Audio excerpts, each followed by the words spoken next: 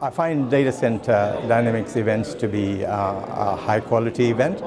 It's got good participation and there's a lot of information, useful information for us. I hope we've given some insights to the participants on how to get about setting up their data centers.